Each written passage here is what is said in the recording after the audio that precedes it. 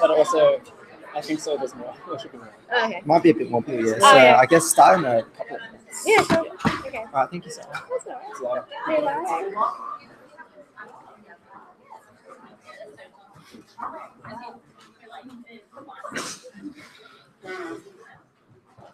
Are there a few more people coming, or is this about it? Okay, start. Cool. So I'm just going to go through renal neurology. So in terms of the matrix, this is what we had and this is what you guys have. So I'm just going to go through the main topics and just pretty much the buzzwords and the main things you need to know about it. And in terms of OSCEs, how to kind of ask the questions you need to ask. So in terms of main things, with pathology, renal is a really huge topic. So if you guys in your own time kind of go through what a normal kind of glomerulus looks like, what, you know, an IM, what an IF kind of thing looks like, and, you know, can you see? Yeah, so that doesn't come up, does it? Those are the kind of podocytes and things like that, and knowing what each part of the pictures look like and things like that. And then in terms of like physiology, this is a really good link if you just want like a quick summary of what you need to know, but it's not really important for third year. It's more kind of if you need to know that stuff to remember everything, but mainly with renal and neurology, it's buzzwords, particularly in the written exams. So one of the main topics we had, especially in pathology, is glomerulonephritis, which is just kind of damage to the filtration system. So it can be classified as nephrotic or nephritic. So nephrotic, the acronym for that is LEAP, so high lipids, edema, which is generalized. So, you know, they have facial puffiness, hand puffiness and stuff, particularly in the morning. Low albumin and proteinuria, so that's the main thing. And they usually come in saying that they have really frothy urine. They also get hypercoagulable, and this is generally due to podocyte damage because the proteins are able to be filtered through because the podocytes aren't actually keeping them in. And then on the other side, it's nephritic syndrome. So that is farrow if you want to, but the main thing in comparison to nephrotic is the hematuria. So usually when there's blood in the urine, it's a nephritic syndrome. They also have low urine output, high blood pressure, and then all these other things as well. So in terms of dividing them, this is quite a simple way to do it. So mainly nephrotic syndromes, the minimal change disease, membranous, focal segmental glomerulosclerosis, and diabetic GN. The nephritic, so the ones with blood in it, so it's post-strep and IgA, and those are the main ones. And then mixed is the ones that are kind of in the middle, so SLE, good pastures, porcy immune, and HSP, which you don't really need to know much about. It's more of a fourth year topic. So in terms of GN, like I've divided them previously into that just for like EMQs and things like that, but in real life, they are kind of on a spectrum. So nephrotic is mainly protein, nephritic is mainly blood, but then everything kind of sits in the middle. But just to kind of make it simpler in your minds, like minimal change is always just the protein sort of thing. And then like the IgA and the post-strep is usually just the blood in the urine. Does that make sense? In terms of like pathophys, you don't really need to know much about it for exams and things like that, but to help with learning about it. So usually if there's proteins in the urine, it's because of damage to the podocytes. If there's blood, it's related to inflammation or like proliferation, so like increased vasculature. And then the really bad ones is necrosis and crescents, and that's mainly like the histopathology findings of them. So I'm just going to go through. So the things that I've highlighted or the things in bold are the buzzwords or things that you pick up in the actual EMQs that will point you towards them, because usually it's just that huge list of all the GN types and you have to choose which one it is. So minimal change disease is in children. It's abrupt onset and they have the frothy urine, so the proteinuria. And it's generally an idiopathic thing. It's about 90% idiopathic and then 10% is related to vasculitises and things like that. So in terms of the buzzword for path, it's podocyte foot process effacement on electron microscopy, and the management is corticosteroids. So minimal change is steroid responsive, and most of it's cured in 3 months. And those are just kind of other things related to it. So that's what the normal podocytes look like. And then with minimal change, they're just completely gone. So that's how all the protein goes through. So membranous nephropathy is like the adult version of minimal change. So mainly frothy urine, but as I was saying, it was kind of on a spectrum. So there can be blood in it and it still be membranous, but for EMQs, it's generally just the frothy urine. They can feel unwell, fatigued, and they might have high blood pressure as well. So in terms of path, on light microscopy, they've got the thickened GBM with subendothelial spikes on silver stain. And I know it's a lot of random words, but it's good to know, particularly for your path exams, because they do just kind of pop that in. And then in terms of the prognosis, there's a rule of thirds. So a third of them go into spontaneous remission, a third have persistent proteinuria and they're stable with that, and then a third go on to like end-stage renal disease. So this is kind of the general management for all kind of nephrotic syndromes. So to deal with the edema, it's fluid restriction and low salt, low protein. The high blood pressure is ACE inhibitors because they're nephroprotective, statins for the high lipids, and then furosemide for the fluids as well, and steroids to kind of actually manage the inflammation. So focal segmental glomerulosclerosis is actually like a histological finding. So it's what you look for. The causes are variable. So mostly the idiopathic, they might be related to like a bad outcome from a nephrotic disease, so like minimal change or membranous, or it can be for all these other reasons as well. But just knowing that it's not a cause, but it's actually just what it looks like on like the histology. So it's generally in like the EMQs, it's the young adults with the heavy proteinuria, and they usually have like a bad prognosis, so they end up getting end-stage renal disease with this as well. And so this is what it looks like. So it's just like the segments that are all kind of thickened up and things like that. And I don't know if they had them in your path exams, or we had a lot of pictures like this. Yeah. And so diabetic nephropathy, for you guys, it's a R1 topic, but we didn't really have to know much about it. It's more of a fourth year topic as well. But the main thing that they have is someone with diabetes for a long time, and they have microalbuminuria. So just they have a lot of albumin in their urine. So it starts off with microalbuminuria and then it eventually goes into macro. And it can cause chronic kidney disease, and it's usually one of the main causes in westernized countries. So in terms of the pathophys, and it's just the Kimmel-Stein-Wilson nodule. So instead of so if you compare that to the last slide, where it's more kind of segments, this one's more kind of round spots everywhere, and that's how you kind of differentiate it on the pictures.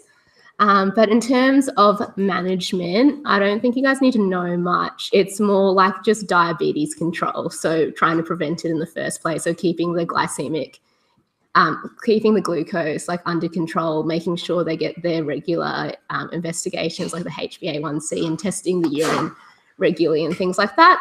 But if they do start getting it, it's trying to prevent it from progressing, as well as managing like the complications of it. So like with chronic kidney disease, they get blood pressure issues. So they get blood pressure management, they manage the lipids, and then they get on ACE inhibitors because, as I said, it was renal protective.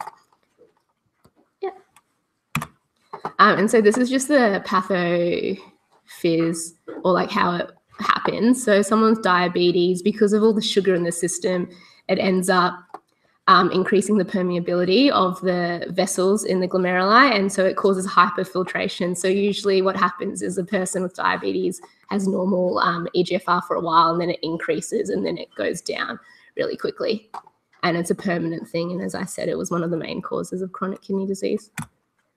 So this is like the general kind of thing you need to know for OSCEs if someone comes in with a nephrotic syndrome. So it's just the acronyms OPAL. So edema management, so, you know, fluid restriction, if they're in hospital, monitoring their fluid output and input and things, low salt diet, and then they can be on diuretics, and then generally just dipsticking their urine regularly to check if there's any protein.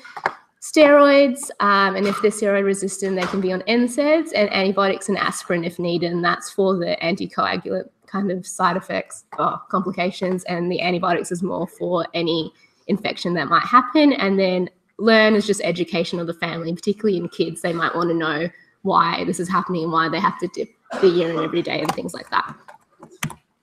So these are the hematuria or nephritic syndromes. So post-strep is in a child as well, and it's always after a upper respiratory tract infection or coryzal symptoms. So they're usually in the stem, it's Coke or tea-coloured urine, and they might have edema as well. So this is 2 weeks after a group A strep infection, so something like pharyngitis, so they might complain of a sore throat, or they might even say in the stem that you have pharyngitis or whatever, or it might be impetigo, so any kind of skin infection. So the stem is like, this 5-year-old child has had a skin infection, is now better, and then 2 weeks later is having Coke-coloured urine or something, and it's always post-strep GN. And so in terms of the path, it's subendothelial humps or a starry sky appearance. And then in terms of investigations, you can do an ASOT and anti-DNA A/B, which are just blood tests that check if they've had a strep infection recently. And then in terms of management, it's just supportive. It usually goes away by itself. And if it doesn't, you can do hypertension management, diuretics, and dialysis. And then in terms of other complications of group A strep, they can also get rheumatic fever, which you might have talked about in your cardiac thing, and then GN as well. And then to prevent this from happening, you treat the pharyngitis before it gets bad, so with penicillin V. So IgA is the other blood in the urine one. So this is usually within a few days of the coryzal symptoms. So they usually have the URTI and the hematuria at the same time, and they usually, every time they get an URTI, they also start peeing blood, and then it kind of goes away. It's generally in young adults, Asians, and it has a relationship to celiac disease. Generally in the EMQs, it says that they have had this before, or there's a family history of it and things like that. In terms of path, it's got diffuse mesangial IgA deposition and complement 3. And then in terms of management, you just kind of observe it, and if it gets bad, you can manage it. So in terms of renal, the management is very simple. It's related to what the complications are of the kidney. So the kidney's in charge of blood pressure and things like that. You always have to watch out for hypertension and things like that as well, if that makes sense. And steroids as well if it's getting severe. And then HSP, which I mentioned earlier, is just kind of IgA that occurs in kids. It's very similar. It has like a rash on the legs and the buttocks, and it has some abdo pain and things like that. But I don't think you really need to know much, just it's going to be one of the options on the EMQs. So these are the mixed ones. So they can have hematuria, they can have nephrotic, or there's somewhere in the middle. So anti-GDM disease or good pastures is, in terms of buzzwords, just hematuria and hemoptysis. And it's caused by a collagen 4 antibody, which damages the lungs and the kidneys. And it's generally, there's a family history of it. So in terms of path, it's linear stain for IgG. Other symptoms include anemia, fever, and shortness of breath. And another kind of pathology buzzword is hemosiderin-laden macrophages in sputum, which just means they have got blood-stained macrophages in their sputum as well. And these are the anchor small vessel vasculitises. So there's Wegener's, Churg, Strauss, and microscopic polyangiitis. Wegener's has a new name as well.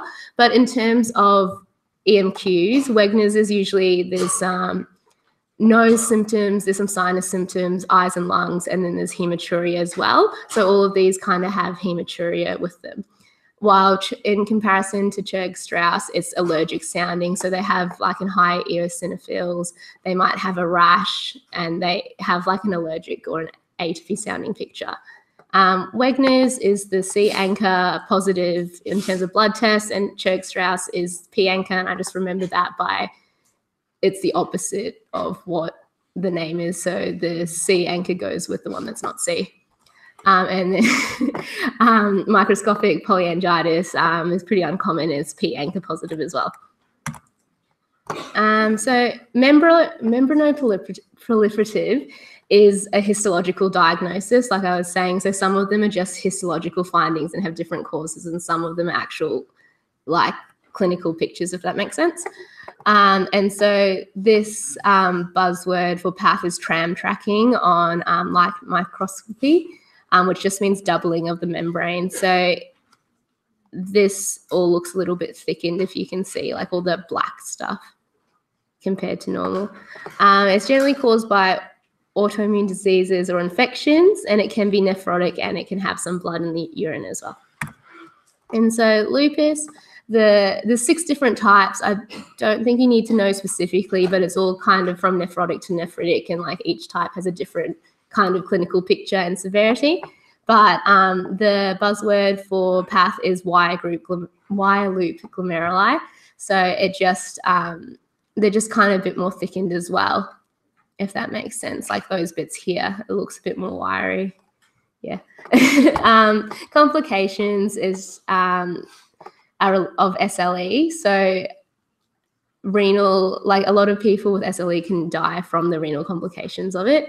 In terms of other things they might chuck into the buzzwords is like the malar rash, the discoid rash, or, you know, females greater than males, and it can also be drug induced as well. So Alport's is hereditary nephritis, and this is also related to collagen 4, but this is more of a mutation rather than anti-GDM, where it's an antibody attacking the normal collagen 4. And this is related to like eyes and ears and kidneys. So I just remember they usually have some sensory neural hearing loss, or like they have some eye irritation as well, and they've got hematuria. Yep. And so this is the last one, and this is another histological diagnosis. So it's rapidly progressive glomerulonephritis. And so the causes, acronym SLAM, so strep, lupus, anti-GDM, or any microangiohemolytic anemia, or a porcine immune glomerulonephritis. So the picture, it's similar to the FSGS, like the focal segmental, but it's going all the way around the main glomeruli in the middle. So it's kind of encasing all of it, rather than with FSGS, it's like a little corners kind of in that crescent shape, if that makes sense. And they generally present with like a loss of renal function over a short period of time, and with really large crescents. Yeah, and this is just like another way to kind of separate it if you guys need to figure out a way. So like with GN, you can either divide it by the cause, you can divide it by what it looks like, and things like that, or like what they're reactive to. But yeah, this is all from your paths book, Underwood's or whatever, which has some really good explanations of all of them. Yeah, so I just have a few questions. I guess I'll give you a minute, and then I won't ask. Do you guys want to put your hands up, or should I just go through them? I'll just go through them. So 35, a 50-year-old female has had symptoms of sinusitis for the past 3 months and now has developed hemoptysis. Urinalysis shows an active sediment with red blood cell class. What do you guys think it is? Yeah. Good pastures. I had Wegener's, just because it had the sinusitis. So with good pastures, it's just the lung issue. Sorry, the lung issues and the kidneys. While with Wegener's, so anything that has some random kind of face stuff, you can start thinking of the porcine immune things. And because there's no other ones on this list, Wegener's is the correct option. But generally, it's got the sinuses and the noses and things like that. And they might say, like on the chest X-ray, there's nodules, infiltrates, or cavities as well. So the next one, a 23-year-old male who presents with microscopic hematuria 2 days after a viral upper respiratory tract infection. He's had similar episodes in the past. Yep, IgA. And then last one, a 70-year-old female with metastatic melanoma presents with generalized edema. A urine dipstick shows a lot of protein, no red blood cells, no white blood cells. Yep. Membranous. Yeah, so membranous, generally if it's got a random kind of relationship with cancer or HIV and things like that, it's membranous as well, which is not something I went into. But yeah. And so we'll just talk about renal failure, which is a big topic for you guys. So acute renal injury or renal failure is the abrupt loss of kidney function, and all the kind of functions of the kidney have kind of just stopped working. So they started retaining waste products, their volume regulation isn't there anymore, electrolyte disturbances, and they might start having high blood pressure. And so on the side, I just kind of got the main symptoms that someone might come in with. So they might say, oh, you know, there's a lot of swelling, they might not say anything about electrolyte disturbances, but, you know, you'll find that on the blood test. They might say they look pale, they might have bruising, or usually they just come in and they don't really have any sort of specific symptoms. They're just feeling a bit unwell. With acute renal injury compared to chronic, it's usually reversible. So the causes of acute renal injury can be split up into pre-renal, renal, and post-renal. So renal is just related to like the vascular supply. So either there's not enough volume of blood or fluid in the body to actually get it to the kidneys, or the fluid is in another space, so like third spacing, or the vessels going to the kidney aren't working anymore, particularly renal artery stenosis. And this is probably the most common one, and why, you know, people who are in hospital with other things end up getting some kidney injury as well, is usually pre-renal.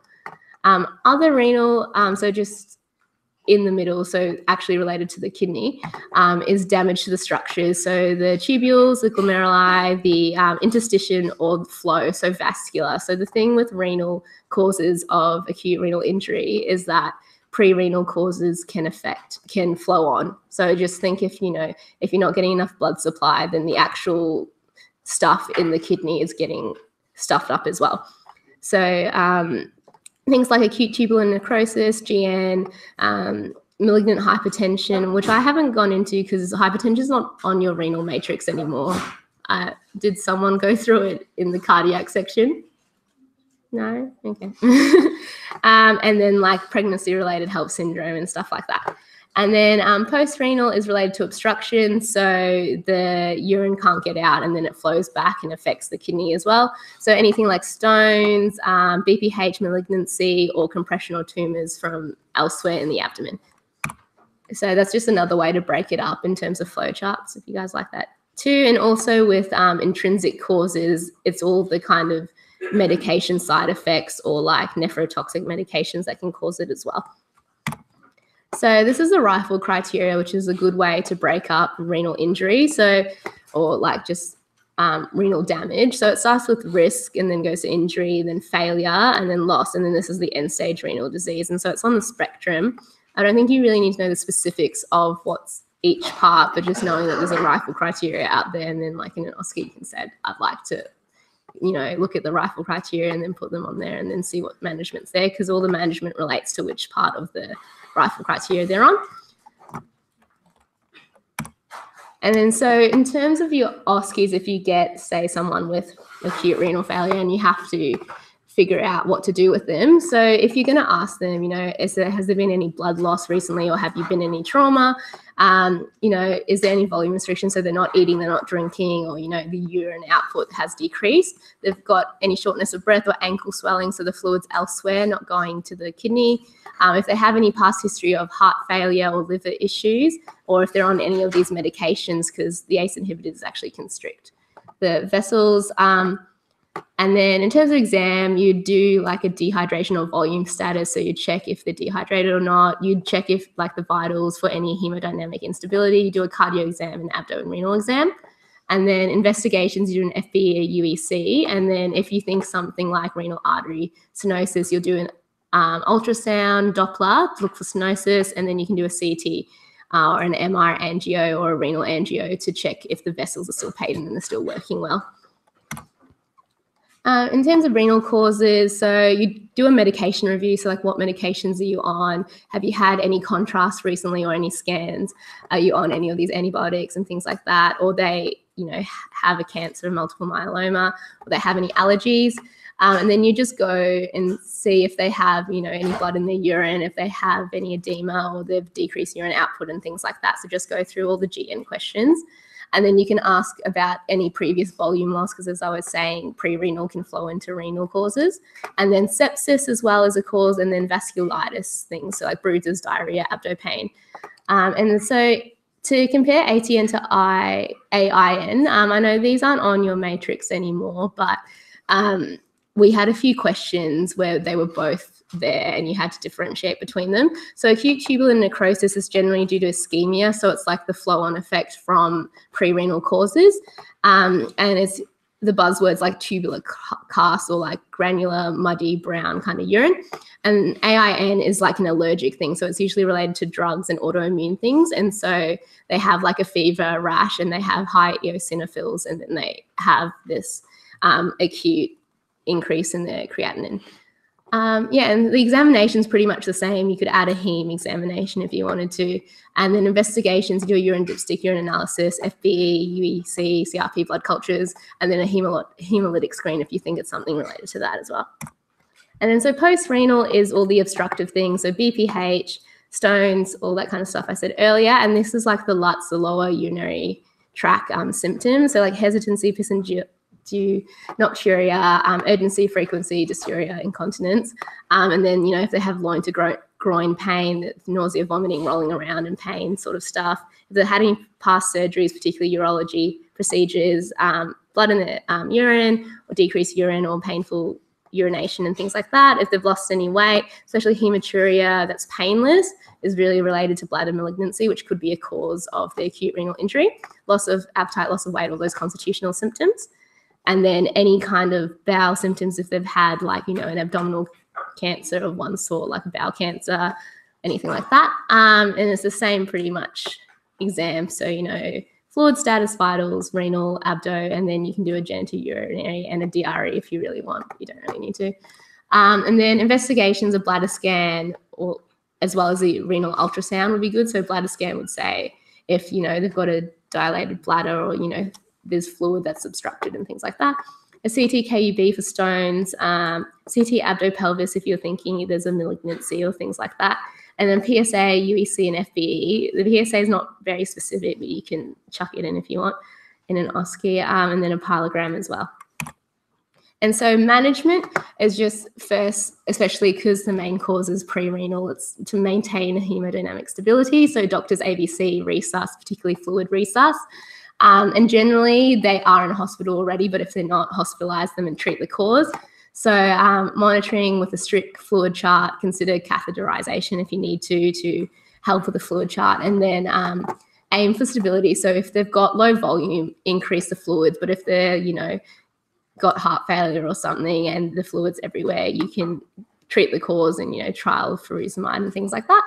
And then electrolytes, so they usually have high potassium because the kidney excretes all the potassium. They also have a metabolic acidosis, which has been in a few questions as well.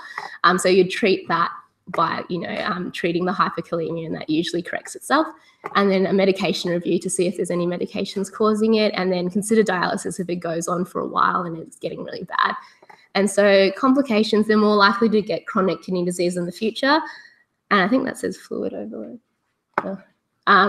They usually have uremia, hyperkalemia, acidosis, and electrolyte disturbances. They have high blood pressure as well during this period, and they can get irreversible end-stage renal failure as well, and they might get bleeding disorders.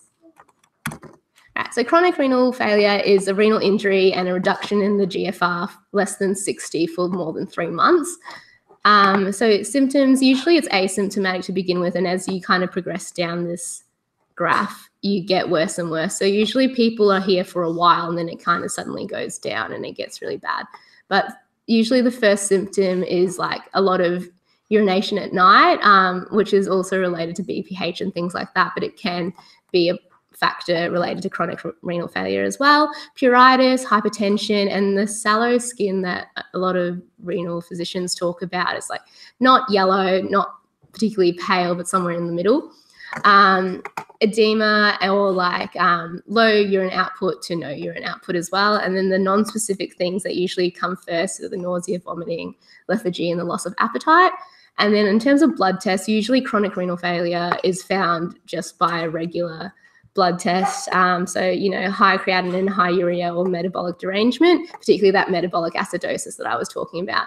And the causes are generally the top 3 in like Australia would be the diabetic nephropathy, the hypertension, and then a chronic GN that's just progressed over time. And all these kind of things are smaller parts of it, and it can be a particular cause. Well, like, polycystic kidney disease is also when they kind of get chronic renal failure in their 40s and things like that. Yeah. And so this staging is good to know compared to the Rifle criteria. I think there are a few questions about what stage someone is in. So stage 1, so the GFR is good. They've just got some kidney damage, but because the kidney can not repair itself, but it can kind of compensate for any damage, it doesn't actually change the GFR. But if you think that they've had, some past history or they've got those risk factors, you'd monitor closely for high blood pressure, and you just keep watching that GFR and wait. Stage 2 is 60 to 89, and so it's a loss of that renal reserve, and there's mild hypertension, and so you just manage any of those symptoms of edema, the hypertension, and things like that. And that kind of flows on to stage 3, which is 30 to 59 GFR. And this is when the abnormal biochemistry and the actual changes in the electrolytes start happening. And then usually they have high blood pressures that's not being able to be controlled with all those antihypertensives. And then in this stage, you can go from anything from mild symptoms to quite severe. And then stage 4 is 15 to 29 GFR, and they have the similar symptoms to stage 3, but they might start getting anemic as well, and the uremia might start happening. And then stage 5 is end-stage kidney disease or renal disease, and that's less than 15, and that's a good number to know. And they have all those things that were mentioned earlier, as well as those bleeding issues. And so in terms of the general management, depending on the actual symptoms rather than the stage they're in is what the management's based on. So, if they've got edema, you do all that fluid management, antiemetics if they're vomiting or nauseated, iron supplements, and EPO if they've got anemia caused by a renal condition, and that's usually normocytic anemia. Electrolyte management, acid base, things like that, and manage that hypertension, and then prepare for renal replacement is a really important thing. And it's usually in the stage 3 to 4 that you start mentioning it to people, like, in the future, this is going to progress and you might have to, go on dialysis, or you might need to start being worked up for a transplant. And then stage 5 is when you need to do the dialysis stuff. So this sometimes can happen quite suddenly. And so you need to have started doing the prep in this period. And this is just kind of a general fluid balance management sort of thing. So you measure their weight daily, you adjust the fluid intake according to the weight, and then salt-restricted diet and loop diuretics and things like that, which is very similar to heart failure and just like any kind of overload.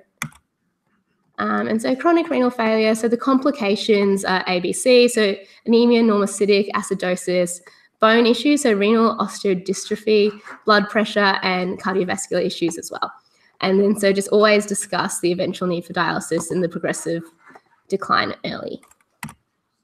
So in terms of renal replacement, this could be an OSCE. So in terms of explaining it like an indication for the patient, like you need this because your renal function will eventually get worse and won't work at all. Procedure, like depending on the type. So, if it's hemodialysis, we'll need to start prepping you. It can take up to 3 months for the AV fistula to work. So you'll have this kind of blood vessel thing in your arm, which we need to keep healthy and non-infected and things like that, just in case your function declines. During, hemodialysis, you have to come into the hospital. You have to be in a chair linked up to a machine that filters your blood for you for, 3 or 4 hours, 3 times a week. And then after, there's complications related to it and things like that. The benefits, the risks, and the alternatives is always transplant and things like that. So hemodialysis is the one with the fistula. It's in the hospital and it's generally more effective. Peritoneal, it's overnight, convenient. They can do it at home, but they can't have had any surgeries on their abdomen. And then renal transplant, so if they do have one, they're in an increased risk of skin, blood, and cervical cancer. And that's been questions before. And they're usually on these medications, so steroids, tacrolimus, and this one too is just immunosuppressants. And so counsel when they're in stage 4, educate the types and prepare them, and the fistula 6 months, or greater than 8 weeks to mature. And these are other indications in the short term or like acute issues that you can use dialysis. So acidosis if it's extreme, electrolytes, intoxication, fluid overload, and uremia. And that acronym is AEIOU.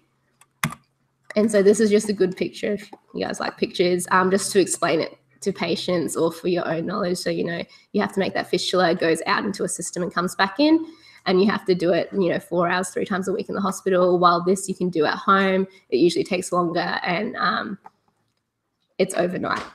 Yeah. So Obstruction. So first thing is urolithiasis. So just stones in the kidney, bladder, or ureter. The kind of patient in the stem would be like, they have a family history, they're male with ureteric colic, so the severe loin to groin pain, and they cannot lie still. So they're squirming around in bed, or they're just walking constantly, or they're on the floor, and they usually have hematuria, they're sweating and vomiting. So they're really in a lot of pain. And so the types of stones, so you can have the calcium oxalate, the magnesium, so the MAP ones, or the struvite, and this is the infected ones, and they cause the staghorn calculi, the uric acid, which is related to gout, and the cystine ones. But generally, it's these two. So risk factors, they might have family history or past history. Gout is related to the uric acid.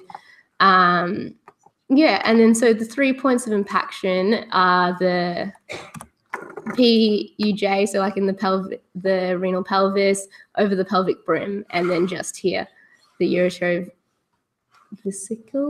junction. Yeah, and this, just to know that, because that's some questions as well. And so in terms of causes, usually they have risk factors, and then like they might be dehydrated, they might just make them on their own, and there's usually a family history of that.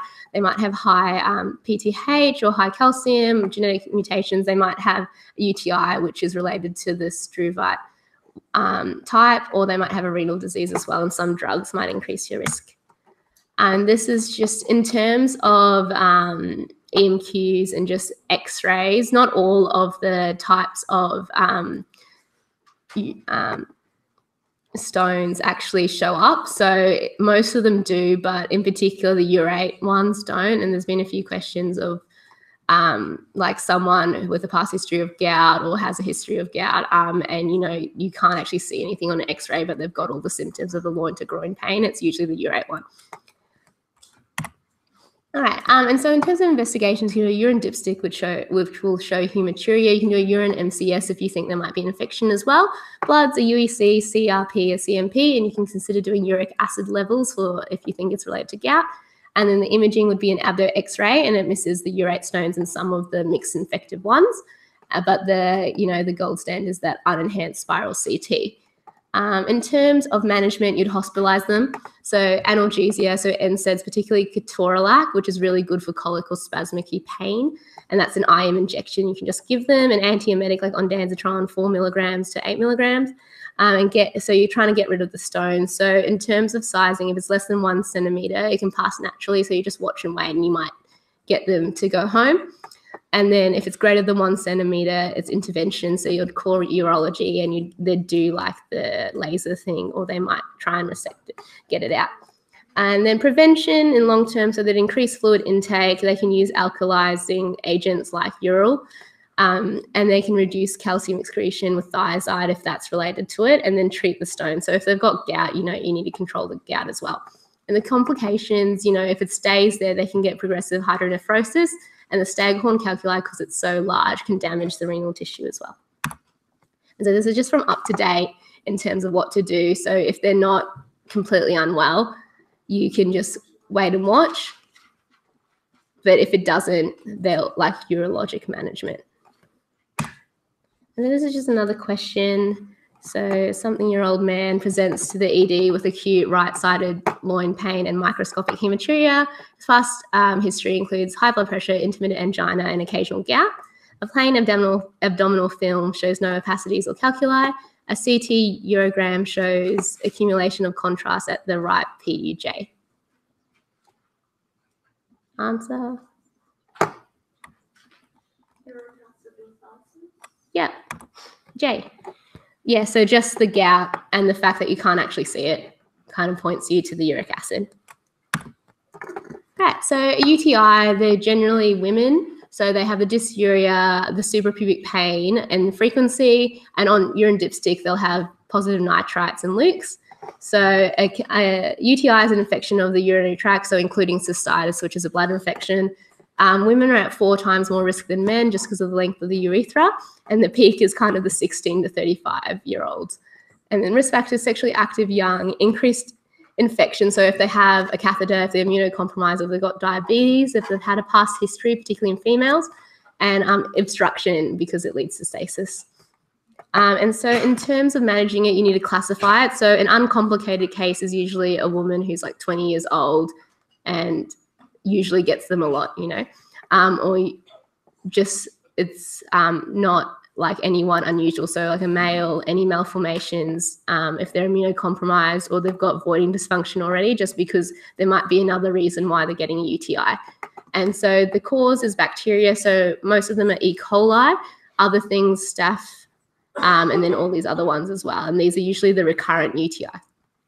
And so some people can actually be asymptomatic, particularly in elderly. If anyone's an older delirious patient might have a UTI, and you should always check that, even if they're not saying they have any symptoms or they're not incontinent. But if someone's incontinent or have a change in mental state or fatigue, you can consider doing a urine dipstick and a urine MCS. And in children, a fever might be the only symptom of a UTI as well. So in terms of OSCEs, if it's a man who comes in with UTI symptoms, it's complicated and you should consider investigation, particularly during or after doing the antibiotics. And so you can do a urine dipstick on everyone, but a urine MCS if it's recurrent, complicated, if they're pregnant, a child, or they're elderly, just because they might have an odd bug. In terms of antibiotics, it's trimethoprim for 3 to 5 days or cefalexin, depending on the resistance. That's why you do the MCS. You can do analgesia and like Ural, so the alkalizing sachets. And then in terms of long-term prevention, urinate after intercourse, wipe front to back, and empty your bladder fully. And then cranberry products, a lot of people talk about using them as prevention. They're actually not. There's no evidence that they actually work long-term or they have any kind of benefit. So you can not recommend that. And then recurrent UTIs, you can use like prophylactic low-dose trimethoprim or this, which is another kind of antibiotic. And complications, so there's pyelonephritis, urinary retention, recurrent UTIs, and then in pregnancy, preterm delivery and miscarriage. So pyelonephritis, so this either occurs from ascending infection from the bladder, or it can be from spread from the blood vessels. So it's generally bacterial, and if it's hematogenous spread, it's staph. And so in terms of clinical features, they're a little bit more unwell than someone with cystitis or a UTI. So they might have that dysuria and frequency, particularly if it's an ascending infection, but they generally have this flank pain and fever, nausea and vomiting, and usually they just look unwell. And then investigations, a urine MCS, and they'd usually have significant bacteria in the urine. And then you can consider doing blood cultures if they seem really unwell as well, FBE, CRP, and a UEC. And so you just kind of classify it to management. So if they're mild, they might not need to be in hospital, so you can probably manage it as an outpatient or as GP. And you use augmentin, cefalexin, or trimethoprim. And then if they're severe, you need to hospitalize them and give them IV Gent and IV amoxicillin. And just in terms of OSCE things, you say you would use empirical management until we get the MCS results, and then we'd switch to what's sensitive, things like that, which examiners always like. And then once they're well again, and once this is over, you should do the repeat urine culture because there might still be stuff in there. And so complications, if they aren't getting better after a few days, you can consider doing an ultrasound or CT because they might get one of these complications. So hydronephrosis, a renal abscess, a renal infarct, or perinephritic collections, which is what's happening here. And then so chronic pyelonephritis is just renal scarring. So it's long-term kind of reflux back from the bladder into the kidney and causing damage. And it's usually associated with recurrent infections and can be associated with TB as well. And they have the granulomas in there.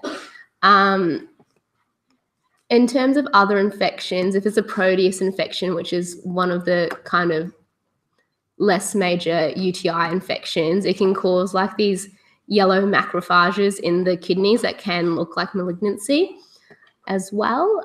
In terms of presentation, it's usually a chronic kidney disease or with a past history of recurrent UTIs. And then the management is usually treating the underlying cause. So some of this usually happens in peds, so in the first few years of life. And then if they have a congenital thing here, like the valves aren't working, they might have surgery to fix that. But usually if it's in an adult, they'll just do consider antibiotic prophylaxis. And then if the kidney is really bad and it's getting infected a lot and things like that, they might just remove the kidney.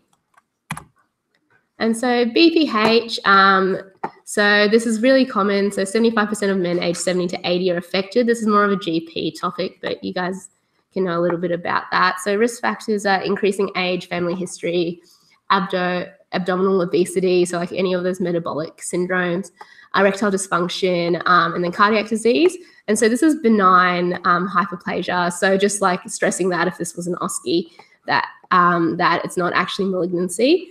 And its presentation is those Lutz syndromes. So usually BPH is in that transitional zone just around here, and that's causing all the symptoms, while malignancy can happen anywhere, but in this diagram it's just on the side. And yeah, so it's usually this transitional zone here that usually has that hyperplasia. And so the etiology is, they think it's related to the testosterone active part, but the trigger's kind of unknown. But because so many people as they get older get it, they think it's just a normal kind of part of aging. And there's some persistent inflammation as well. And so for PATH, it's usually enlarged, multiple circumscribed, solid nodules and cysts. And the histology is just hyperplasia of smooth muscle and fibrous tissue, edema, and hyperplastic sacs. And so the nodules compress the urethra, and yeah. And so the complications include increased infection rate, urinary retention, and obstructive nephropathy, which can cause that AKI that I was talking about earlier. And so these are the lower urinary tract symptoms. So you can have bladder sensation changes, you can have storage symptoms, which are irritative, so like UTI kind of symptoms, and then you have voiding symptoms, which is more related to like obstruction stuff, so like BPH, malignancy, things like that. And so the voiding symptoms include hesitancy, poor stream, intermittent stream, straining, dribbling, and these are all the kind of things, medications as well. Storage symptoms can be related to neurological causes like MS, and then bladder sensations, generally a neurological cause. And then just a thing, if anyone comes in with acute urinary retention and it's an enlarged bladder that's tender, you have to catheterize immediately before you do anything else. While chronic urinary retention is generally like a complication or a side effect of having any kind of obstructive symptom, because it happens over a long term, your body kind of gets used to it and it's not painful when it gets enlarged. And then any person that comes in with hematuria, recurrent UTIs, acute or chronic urinary retention, or urinary incontinence are known as complicated patients, particularly if they're coming in with BPH-like symptoms, and they should have further urologic follow-up. And just OSCEs and life, just always ask about quality of life, because you only manage them if they're having issues, like it's actually affecting them. But this is just some differential diagnoses of anyone that comes in with positive lower urinary tract symptoms. And so there's this international questionnaire that's specifically for BPH as well. So these are all the kind of things. So there's usually can break them up into obstructive things, specifically at the prostate, neurological things, and then just random like medication, sleep apnea, or cardiac things. And so in BPH, firm, rubbery kind of prostate on a DRE, while if it's extremely nodular, you always consider malignancy. It's not very specific for malignancy, but it's something that you have to rule out always, especially if it's nodular.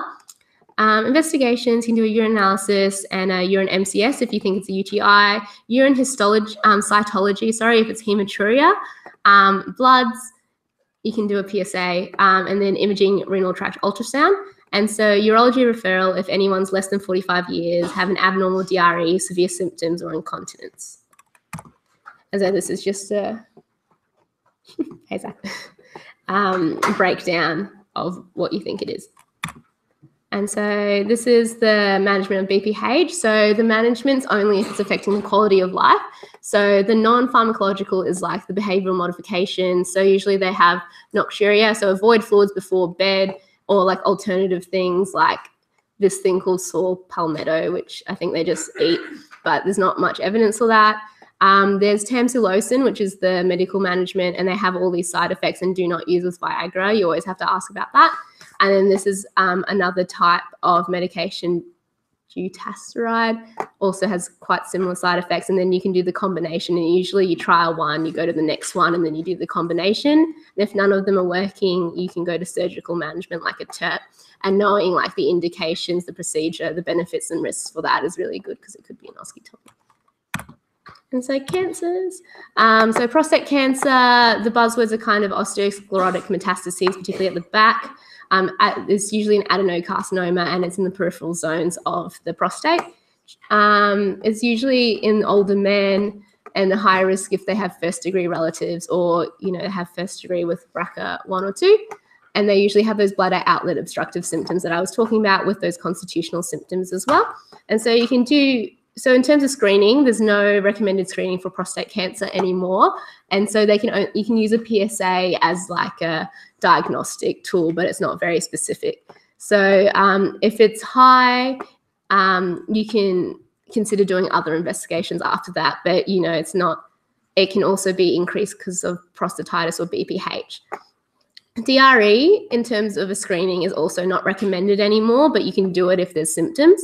And then a prostate biopsy is done for symptoms, and particularly with a high PSA and an abnormal DRE, you'd send them there anyways. And so the Gleason score is good to know for PAF. So it's just they take a lot of different biopsies of different parts of the prostate, and then they kind of add it together, and then they give you a number which shows whether it's aggressive or non-aggressive. So anything greater than 6 is cancerous, and aggressive tumours are often 9+, and that defines management for oncology. And so management, MDT, monitoring of active surveillance, particularly if it's slow-growing cancer. Surgical, they can get rid of the prostate, they can use chemotherapy, and then hormone therapy like Zoladex or can be used in their kind of implants that people have in their tummies that last about 3 to 4 months, and then radiotherapy as well. And if it's spread quite far, you can consider palliative management as well. The 5-year survival is actually really good at 95%, and this is just the tumour staging that you can look at your own time. And so this is the other cancers. So kidney cancer is usually renal cell carcinoma in the adult. So it's usually hematuria, people who are smoking, obese, older, and they have some radiation to the abdomen. And then in children, it's Wilms tumors or nephroblastomas. And so they can have, it's usually asymptomatic. In kids, they usually have a lump in their abdomen. But other things are like flank pain, palpable mass, distal effects like polycythemia or high calcium. You can do all these investigations, particularly an abdo-pelvic ultrasound, and then a CT, and then biopsy. And this is all the kind of management. And usually with cancers, they have pretty similar, surveillance, chemotherapy, surgical, palliation. Yep. So it depends. So painless hematuria is really related to bladder cancer. It's kind of the buzzword. But with kidneys, it's usually painless as well. But painful hematuria is usually related to like cyst hemorrhaging or like a UTI or something, like an inflammatory and like an infective cause, if that makes sense. But check that. Bladder cancer is painless hematuria until proven otherwise. So the types are usually urothelial cells, so smokers, health kind of things like amines or polycyclic aromatic hydrocarbons. You can have squamous cells, which is usually like people from Egypt and they've had like this infection, and adenocarcinoma is really uncommon. So you always do a urine analysis with cytology if someone comes in with painless hematuria, as well as the bladder and renal ultrasound and all these other things, including a cystoscopy. And so this is all the management, which is pretty similar. So testicular cancer is the young men, and they have a really good 5-year survival rate. And so the types are pure seminoma, mixed seminoma, and then all these other ones, which are like the sex cell tumors and lymphomas and things like that. And it's usually a slow, painless unilateral enlargement of the testes, and there's no redness and there's no pain. And they can have these secondary things which shows this metastases, so like gynecomastia or a hydrocele. Tumor markers AFP and beta HCG are really good, and LDH is just a cancer marker in general. You do an ultrasound color Doppler, but in terms of staging, you do a chest X-ray, a CT, chest abdo-pelvis, and management is just to get rid of the testicular cancer. And so last one, so polycystic kidney disease. So you have autosomal recessive and autosomal dominant. So autosomal recessive are the children. So the cysts occur in the distal and collecting ducts, and the gene related to it's this one, and it's a pediatric issue. So they're born with this, and they usually die quite soon after birth. And this is what it looks like on histology, and this is just from the past slides from last year. And then autosomal dominant, so they have multiple cysts, and these are the big, really cystic-looking kidneys, and they usually have cysts in the liver as well. And then on exam, they have bloatable kidneys, which are really painful. There's two kind of genes related to it on chromosome 16 and 4, and usually they're asymptomatic at birth, and there's onset at 40 or 60 years where they might get chronic renal failure, they might have hypertension, abdo pain, and then this is the kind of painful hematuria. Internal complications, A, B, C, P, D, P. So aortic root dilation, berry aneurysms, cysts in the liver, pancreas, or spleen, diverticulosis, and prolapse. And these are really good complications to know because they come up. And then so the end-stage renal disease that they get is it's going to happen, so it's good to counsel them about that. Investigations include ultrasound, regular BP monitoring, and then a 24-hour urinary protein and a CT-KUB to rule out cancer because they can look quite similar. So it's just symptom management, so, blood pressure, if they get infections, give them medications, if they get stones, treat them. And then genetic counselling and screening the siblings and checking the blood pressure in the siblings. And the last thing is just the testicular conditions that you guys have to know about. And so the main thing to know is whether it's painful or painless. So testicular tumours are painless. Hydroceles are usually painless, and they transilluminate when you put a light through them. So you just shine a torch on them. And then testicular torsion is the acute onset abdomen or groin pain. And then epididymoorchitis is usually it's quite a tender, red, swollen scrotum, and they usually are sexually active as well. So it's related to STIs like gonorrhea and chlamydia. And yeah, that's it. And then there's some questions at the end if you guys want to go through. But yeah, that's it. Any questions? No? Good.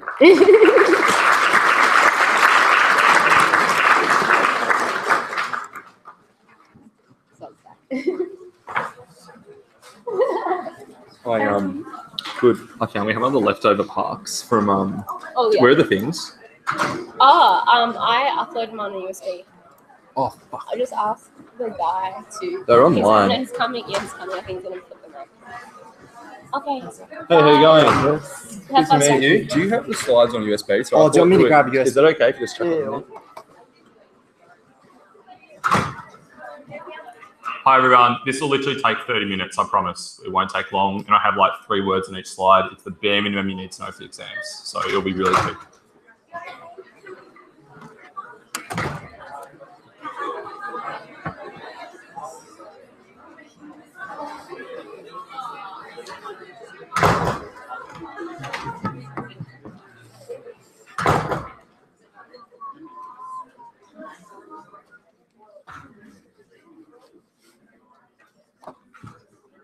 I'm just waiting for USB. Someone's getting the slides, sorry. Oh, actually.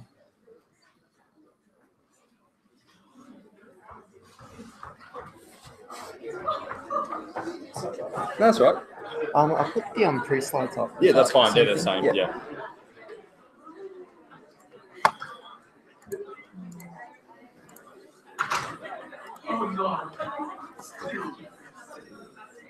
Just what I want to see. Thanks, legend.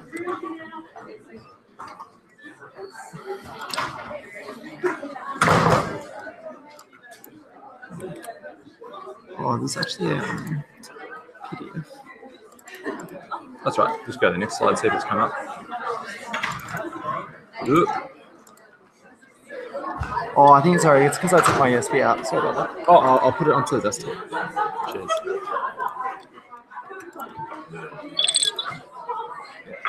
Perfecto. Thank you very much for that. Thanks so much for the Legend. present. No, you're right. No, you're right. No dramas.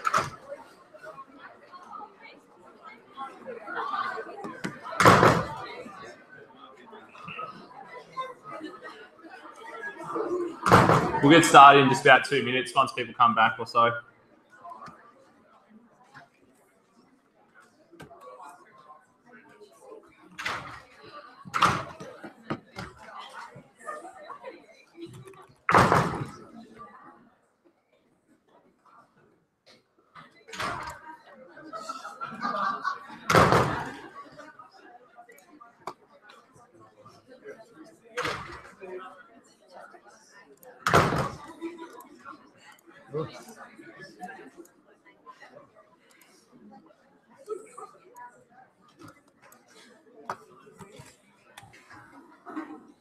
Rightio, I might get started.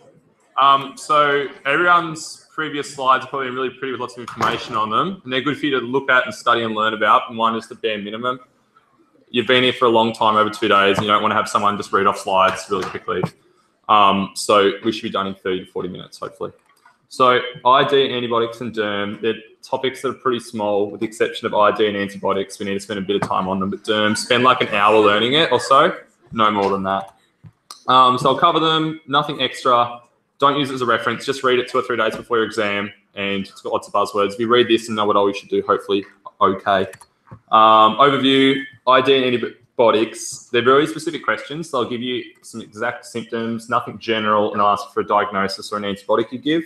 And also they're really big on like causes of diarrhea or travel-related illnesses. Derm, they'll just ask you for the different types of skin cancers, and they might give you a question that's got a bit of detail about melanoma. That's your thing. Sorry, it didn't cut off too well. I've just covered up the stuff I'm not going to talk about because it's generally quite specific and not really exam question related. Antibiotics, we'll learn about these conditions. Don't learn the drugs. Don't sit down and learn about amoxicillin and the side effects. That you're wasting your time. Just learn what it is used for. So we'll learn these conditions and the drugs for them, not the conditions for certain drugs. Derm, yeah, we'll cover that stuff.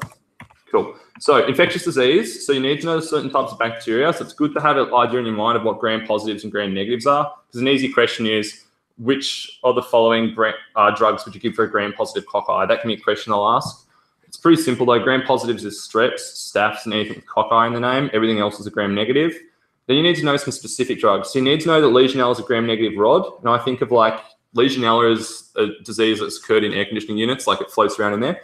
So I always think of like a big cooling cylinder. It looks like a negative and it's a rod, so gram negative rod. Neisseria, you need to know it's a gram negative Staphylococcus. Commit them to memory because it's generally a specific question about exactly those terms. Cool. Pneumonia, they'll give you a situation and ask you what is the cause of pneumonia or the antibiotic to give. Don't waste your time with Curb 65 and Smart Cop. They won't ask a question on it. Also, when I say they won't, this is just as a general rule. Anything anyone tells you about, that's the right answers to this exam, but they don't know what they're talking about. No one knows the correct answers except the faculty. So take everything with a grain of salt that everyone says. Basics, community-acquired pneumonia. On the exam, they'll say someone's coughing at lots of gunk, and they might say on an x-ray it's affecting a certain lobe. Whereas with an atypical pneumonia, they'll have more flu-like symptoms, and there'll be someone like you or I who's otherwise healthy. Hospital-acquired pneumonia, I haven't seen a question on that before, but basically, if you're in hospital for more than 2 days and you get pneumonia, they call it a hospital-acquired one. Now, this is important. So you need to know mild, moderate, and severe and the antibiotics you give for each. I like to think about the mild pneumonia. So if you or your friends had pneumonia before, you go to the GP and you walk away with amoxicillin or doxycycline. If you see patients in the hospital that have severe pneumonia, they'll be on IV ceftriaxone. So people talk about ABCD, pneumonia. Just remember mild is the moxie-doxy. Moderate is benpen and doxy. Benpen's generally given IV. You can't just give them as a tablet. And severe is ceftriaxone or azithromycin. So remember your mild and your severe causes. Again, they can be exam questions or really easy to pop up on the OSCE. They'll say, what do you want to give them? But just think, what would you get if you went to the GP? What have you seen patients getting in the hospital before? Things to know. So these are the buzzwords I'd recommend you remember. That's what red currant jelly looks like. How gross is it? So I've covered these up so you can test them in your own time, but I'm not going to waste your time waiting for someone to put their hand up and answer it. So rust, Streptococcus pneumonia is the buzzword for that one. If you get an older person who's a smoker, they'll commonly have something like Haemophilus influenza. If they have an abscess, they get those weird swinging fevers, or they show a picture of an x-ray that looks a little bit like TB and it's got like a fluid line, that can be caused due to a staph infection. If they're an alcoholic and they talk about red currant jelly, you're going to have Klebsiella. And finally, it's a young person like you or I who's feeling pretty well and they don't mention anything about a lobar pattern on an x-ray, you've got to think of mycoplasma pneumonia. Please remember them because they're really easy questions to ask you. These are the ones that are a bit more vague. It's probably worth knowing them, but it's not going to probably come up on the exam. If someone's interacting with parrots or birds, chlamydia, don't know how to say it. If they have these things, so they have diarrhea and some risk factors, like they're interacting with potting mix, like they're a gardener, or there's someone that's been around air conditioners, so an air conditioner cleaner, you've got to think of Legionella. And remember, it's a gram-negative rod. Please remember that. If they're a person with HIV or AIDS, PJP is the common one they can have. And if the person interacts with rabbits, Franciella. So these ones aren't that important to know, but just have a crack if you've got time, okay? But the previous page is where you should spend your time remembering things. Overall, for meningitis, know the 4 causes they've got. You should know the symptoms by now, and if you don't, just try and learn them. They're not too complicated. CSF, we need to know different patterns in the CSF and the management. So overall, strep pneumonia, Neisseria meningitis, that's the really bad one where people get the non-blanching rash. Haemophilus, and if they're a child or an alcoholic, they can get Listeria. So they're the 4 causes. Know the 2nd and 4th one and the people that they affect. The CSF, so if you do a CSF culture and it's a bacterial meningitis, you'll find their glucose levels are really low. I think of that as the bacteria is eating all the glucose and protein's high because they're pooing it all out. The virus, they can't eat because they're viruses, so glucose will be normal. And the viruses themselves are protein, so protein will be high. Bacteria will also be a bit cloudy. Management, everyone gets ceftriaxone. If you're worried about them being having Listeria, you give them benpen. But because meningitis is pretty severe, most people will just get the first 2. And also dexamethasone, not an antibiotic, but you'll give it to stop the swelling. So if they ask you in an OSCE, try and say those 3 drugs. And if you say benpen is for Listeria, they'll be very impressed. So now I'm just covering this up. So when you look at it, you can test yourself so you know it. So this condition is very bad. It's similar to cellulitis, but they'll be very, very sick. If you palpate the area that's inflamed, you might feel gas bubbles. You give them meropenem and they need surgery. If it was just cellulitis, you give them flucloxacillin. But in this condition, you give them meropenem. So this is necrotizing fasciitis. So just think surgery and meropenem. And if it's cellulitis, not this neck fash, give them fluclox. And that attacks staph, which is the common cause of the cellulitis. This is the absolute bare minimum stuff you need to know. And I think this stuff hopefully will help you answer the exam questions. This one, if they're a diabetic, you give them Pip-Taz, and if they're not a diabetic and it's like a surgical infection, you give them Fluclox or Vanc, and this is osteomyelitis. So your older patients that have like a pressure ulcer, if they're a diabetic, give them Pip-Taz. If there's someone that's had a surgery on their hip and now it's infected, you want to give them vancomycin or Fluclox. Moving on, this is caused by streptococcus and more particularly group A beta hemolytic, and you give them penicillin V, which also is phenoxymethylpenicillin, I think is the full name, and that's rheumatic fever. So you might relate that to your cardiology revision, so all the stuff about the various murmurs it can cause. This one you should all know, GAM, gentamicin, ampicillin, metronidazole. These are the patients that are post-op. They get these 3 antibiotics. So that's intra-abdominal sepsis if they have this. There's an exam question that floats around about the patient's about to go to surgery for laparotomy, and the options are like, do you give them metronidazole and ceftriaxone and all these other iterations? Everyone argues about it, and I don't know what the correct answer is. So if you see that on the day, just try and narrow it down to 2, pick 50-50. And if someone tells you they know their answer, they're probably wrong because they don't. Just if it's post-op, it's this. If it's pre-op, it'll be ceftriaxone and something else, okay? I've seen that exam question floating around and no one really knows the answer to it.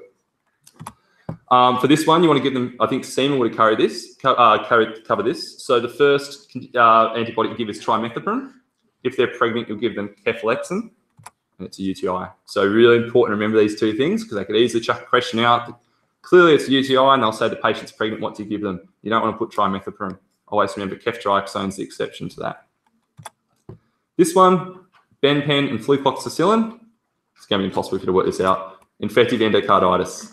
So you've got your drug users, you've got someone that's had a valve surgery and now they're very, very unwell. These are the 2 you want to give, benpen and fluclox. Remember, fluclox is to cover your staph, which can be commonly caused in those conditions, particularly in IV drug users. MRSA, just remember you give Vanc, because remember, it's drug resistant, it's not, penicillins aren't going to attach it, you need to give them vancomycin.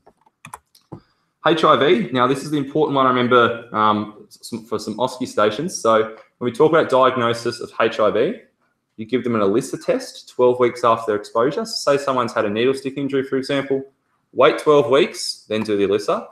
If it's negative, awesome, they don't have it. If it's positive, you need to move on to a Western blot test, okay? So that's a really, really sensitive measure is the Western blot.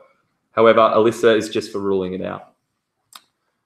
That's what you should probably know about HIV. It's really complicated to learn all the different viral loads at different points in time. I can't see how they could ask you a question about that, but they might ask you a question on an OSCE station that requires you to know this information. So this condition, if it's in the first 2 days since they've had their symptoms, you want to consider giving this drug, oseltamivir for influenza. And also this one will be a patient, or it might be in the cardiology question section. They'll talk about them having an itchy rash on one side of their chest. And in this case, it's shingles.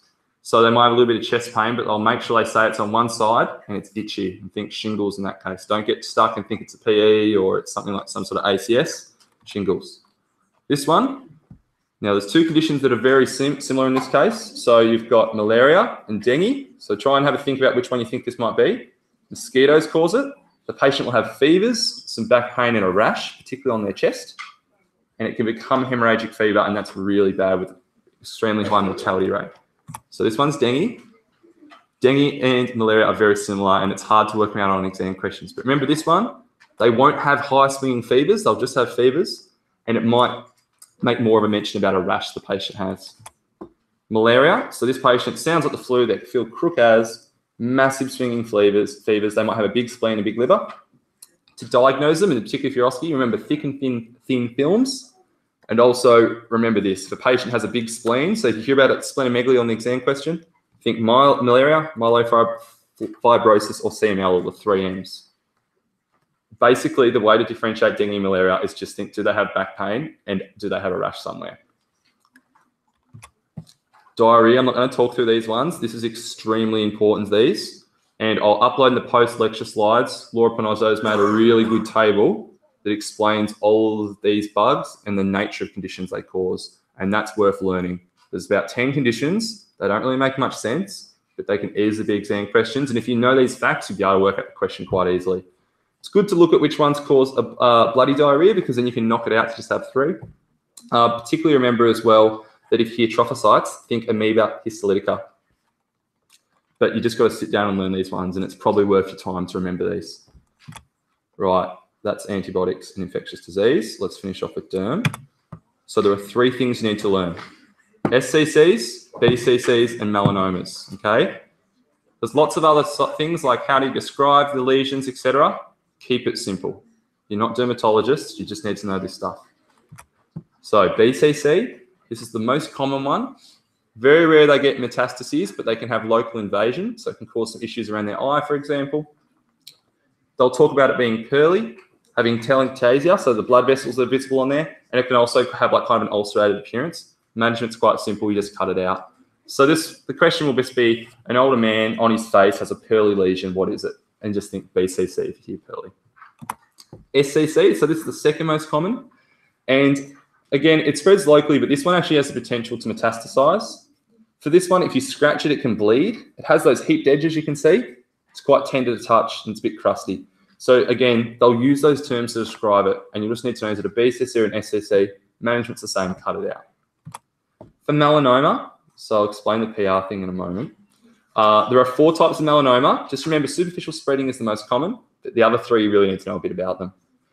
Common thing in the OSCEs or in the exam questions talks about the Clark levels. So I just remember the PR because level 2 is papillary, P. Level 4 is reticular, R. Level 1 is just above papillary. Level 5 is below reticular. Level 3 is between the 2. So just think PR when you hear melanoma, and that's your Clark levels. It's a bit abstract, but it works really well in exam questions, okay? So these are the melanomas, and this is what I think you need to know about them. The first one, superficial spreading, they'll get it on their face and it will spread along. It won't invade the dermis. It might, but it'll most likely stay on the top. These patients get it quite late in life after a long time of exposure to the sun, and it's got a really good prognosis. Nodular, as you can see, it looks like a nodule. They will spread vertically, so they'll go very deep, and hence they'll be quite bad. The thing with melanomas is how deep they go determines your prognosis. lentigo melanoma is it will stay in the epidermis. So again, it will be commonly on the face and it can invade really easily. Acral, so that occurs in the soles and the palms, and it's more common in individuals with dark skin. And it carries a poor prognosis because it can be quite hard for those people to notice it and then go to the GP and cut out because it occurs on your nails particularly, which can be really difficult to identify. So just remember, superficial spreading is the most common. Nodular is vertigo. Lentigo will stay in the epidermis, and acral occurs in the soles and palms. Other two things, just remember, I've seen a few questions about them. Seborrheic keratosis, that's your middle-aged patients. It's waxy stuck-on appearance. Common occurs on the back. Solar or actinic keratosis, the other nickname is senile spots. So older people get them on their head. They look crusty, like you could pick them off if you touch them. They look like they're just sitting there. And they'll commonly occur on the head. So, questions. Have a read of these first. And if someone wants to pop up their hand after about 20 or 30 seconds, have a crack. Otherwise, we'll just get the answer and move on. So, you've got some atypical melanocytes. They extend along the basal layer of the epidermis in the skin biopsies from the forehead of sun-damaged skin. So I'll give you a moment to think about it. And remember as well, if you had no idea what this was, just look for the word melanocytes and think melanoma, okay? So you got A, C, G, or H. And then if you still had no idea, it doesn't say anything about metastasis, like the patient's lost weight or they've got a lump, in their chest. So you get rid of metastatic. Remember, lentigo occurs in people with darker skin on the palms and soles of their feet. There's nothing about that there, so get rid of lentigo. So we're left with A or G. To comment on the Clark level, we'd have to say how deep it's gone. And remember PR, so reticular, if it was at level 4. There's no mention about reticular, so G.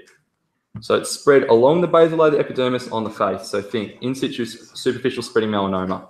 You just need to know some basic facts about these melanomas to get the answer right. Yep. Lentigo maligna. Yeah, give me one moment. So it could be this. I'm just going based off our CARMI PowerPoint, what people had put as the answers. I think with lentigo maligna, it's commonly gone malignant and spread quite deep, or it's metastasized to other areas. But have a look at it, and I'll double check it after the exam. We'll see if that's the right answer. I'm not exactly sure.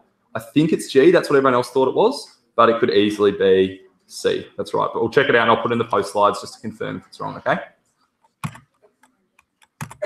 Awesome. Atypical melanocytes, so again, think melanoma, present within the reticular dermis in the skin biopsies from the back of a 50-year-old. So let's look at the ones that are relevant to melanoma.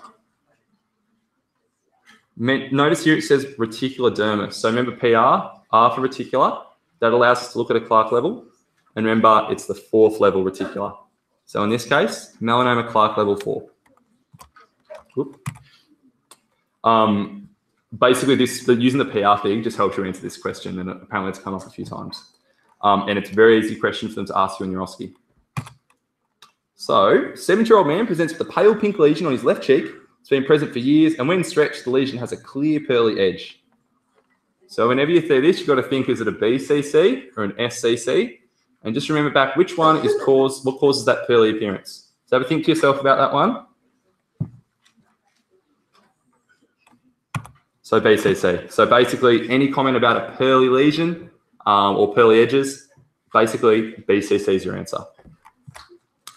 Next one. So we've got a 50-year-old female type 2 diabetic. She has urinary sepsis after a prolonged admission in the ICU. At discharge, she complains of hearing loss and vertigo.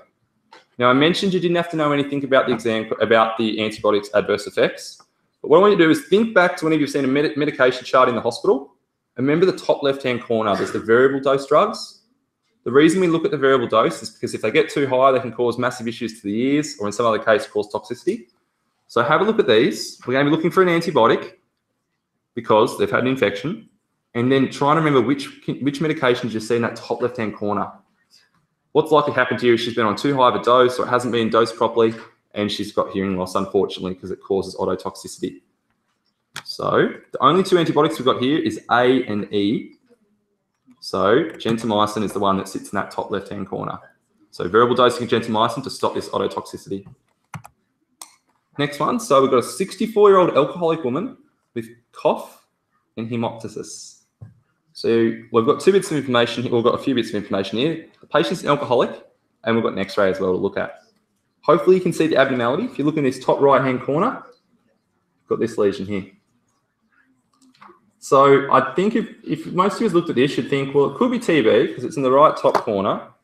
But commonly with TB, they'll comment about the patient traveling overseas, being from overseas, or having a long period of weight loss. In this case, they haven't mentioned it. They've just got a cough and hemoptysis. So you've got a fluid level. So in this case, we're thinking lung abscess. But lung abscess, TB would have lots of systemic features. So 35-year-old woman, she's got a left lower lobe pneumonia. And to summarize all that, she's a bit febrile, her inflammatory markers are up, but she's not too unwell. So what bug do you think of if you hear of a patient that's got pneumonia and is quite well? Think mycoplasma or strep, they can commonly occur. The way to differentiate them is strep is a typical pneumonia, so it affects a particular lobe of the chest. So in this case, we've got a left lower lobe pneumonia. So streptococcus. So you could think it's E or G, but look and remember the X-ray is localized to a particular lobe.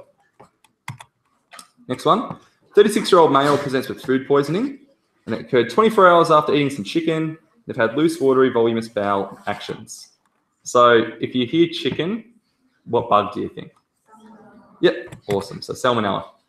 But I have a look at all these bugs here and try to know a bit about them, because these are the common ones they'll show on these exam options. Rightio, 21-year-old woman presents with this bloody diarrhea and abdo pain. It's been there for 5 days, no medical history, but she came back from India 1 week ago, no contacts, no family history, but it still has trophocytes. So whenever you hear trophocytes, you've got to think of a certain bug. Let's see, Giardia. Yep, so trophocytes, think Giardia. Oh wait, did I have trophocytes up there for amoeba in the previous one? Sorry, that's a typo. It shouldn't be like that. Giardia has the trophocytes. Amoeba is different. Sorry.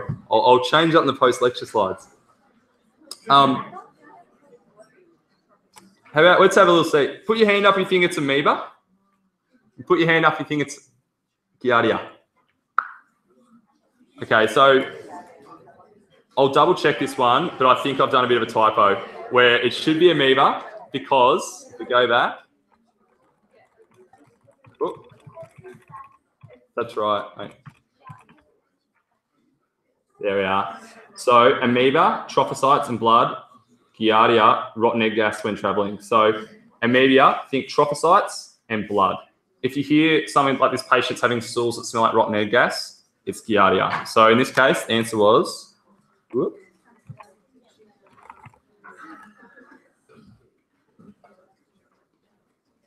Yeah, sorry about that. I'll have to fix that up previously. Awesome. So next one. So we've got a young woman, comes to ED, 12-hour history of headache and neck stiffness. No allergies. Now, it's important to look at no allergies because if it said they're allergic to something, don't put that as the answer. On examination, you note she's agitated, febrile, photophobic, positive Koenig sign, and she has a purpuric rash on her hands and feet. So what do we think it is? Well, what condition do we think it is? Meningitis. Good. So what's the first one you give for meningitis? Yep, but it's not there. So in this case, if ceftriaxone was there, I'd chuck it down because there's nothing to indicate she'd have listeria. So you want to go down to benpen. It's just because ceftriaxone's not there that benpen's the answer. Oh, awesome, sweet. So benpen can be the answer in that case. But if ceftriaxone was there, then you might have a bit more of a toss-up about do we give benpen or do we give ceftriaxone as well? Perfect. So 50-year-old woman, creamy vaginal discharge, discomfort for a week following a course of oral augmentin for a chest infection. So we're thinking vaginal thrush, and we want to then look at what are our antifungal medications here. So hopefully you can narrow it down to C and F. Then just have a think and see if you know the answer to this one. I wouldn't expect you to know the answer. This is one that you'll just know the answer by seeing this question and remembering it. So the answer in this case is clotrimazole. Clotrimazole is what you commonly use for vaginal thrush. And that's not really part of year 3 content, but it is on the year 3 exam. Just remember this question and have a way to remember whether it's clotrimazole or ketoconazole. But clotrimazole is what you give for vaginal thrush. Almost done. So Jodie's a 30-year-old. She lives on a dairy farm. The last 24 hours, she's felt unwell, has had some cramping pain, diarrhea with blood in it. It's quite an important fact there. She's febrile, but she's otherwise healthy. So she drinks water from an unboiled tank and drinks milk from their cows that they admit is not always pasteurized.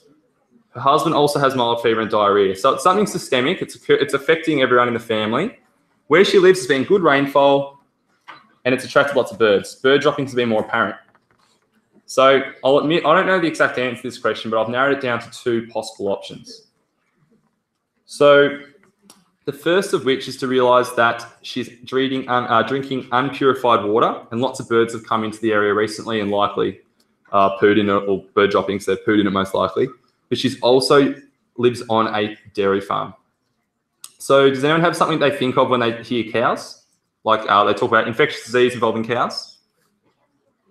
Campylobacter? Yeah, that's a good one. And then for our second question, if we think of bird droppings in water, does anyone have any idea what you think of then? We'll run back to this summary slide, just have a quick look at. Here we go. So cattle near water, sorry, it's Cryptosporidium. And Campylobacter is chickens and birds. Now, the reason I think it's Campylobacter is because it's got blood. But again, if you actually look at Cryptosporidium, it can also cause blood in stools. So it's a bit complicated. But overall, I think the answer is Campylobacter, but I can't guarantee you on that one. This is one of those questions where if you see it, you're just going to have to read about those conditions yourself and see what you think is the most likely option. But I would say it's probably Campylobacter considering the blood. Awesome. So overall bits of advice, that's basically it. Now, I'd suggest learning Derm. Have a read of them. Learn to recognise the images because they can show you the image in an OSCE station, for example. It doesn't take too long and it's really low-hanging fruit. As you can see, those questions are pretty simple. Learn ID and antibiotics together. So don't spend too much time learning about the specific antibiotics. You can if you want, but you can probably spend your time better elsewhere. And realise as well that you're better off to learn about the condition and what symptoms cause it, and then the appropriate medication for it. And definitely learn those buzzwords I have listed out, and I'll post the full table. And I'll check those 2 questions, okay? Because that's a good point about Lentigo, maligna. And I'll make sure that those are the right ones based on stuff. And as always, look at the PBS or whatever the TGA says is the first line for that condition, because the faculty probably cross-checks their answers with that because it can change. They don't want to be contradicting what the prescribing rules say. Awesome. Have a good afternoon. Good luck for the exam.